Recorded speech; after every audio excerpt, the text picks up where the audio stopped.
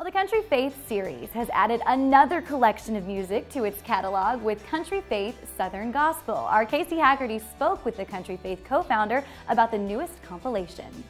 We are here today with Deborah Evans-Price. She's a CMA award-winning author who has done an incredible job putting out this line of music called Country Faith. You can find it at Cracker Barrel.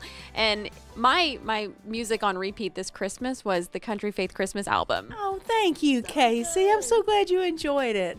Had a lot of my favorite songs on that collection. You guys have more music coming out. Country Faith Southern Gospel came out this past fall. So that's what we're going to talk about today. Tell me a little bit about this album. What makes it different from the others?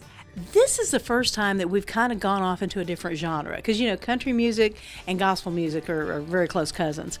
But there's so many great Southern gospel artists. So when we were trying to think of something different to do, you know, in the Country Faith line of products, we thought, oh, it's just a no-brainer to do a Southern gospel CD. One of the songs in particular that really means a lot to me is the Oak Ridge Boys' Brand New Star.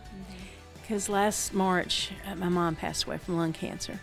And Dwayne Allen of the Oaks emailed me that song, and the song talks about there's a brand new star up in heaven tonight. And I just, that just meant so much to me. Number one, for Dwayne to let me know that he was praying for our family and to send that song that was really comforting. And so when we were looking for songs to put on this collection, I just really had to have that on there, and I'm so glad that his record company agreed, and you know, we have that.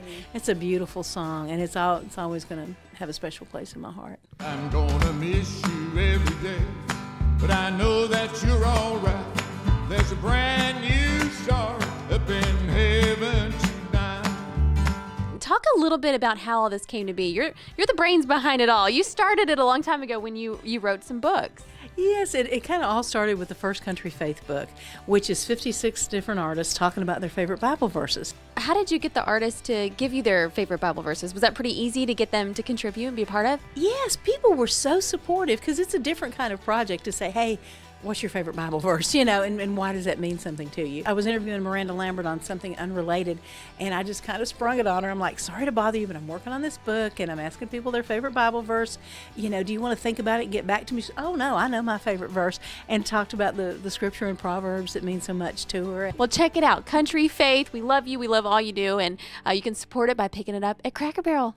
Thanks so much for watching this week's Nashville Insider feature. If you liked what you saw, be an insider and hit the subscribe button. And also check out our friends Wilson Fairchild on their YouTube channel. And if you want to see full episodes of Nashville Insider, go to countryroadtv.com and use the code INSIDER when you sign up to get a free month. Thanks again for watching. We'll see you next week.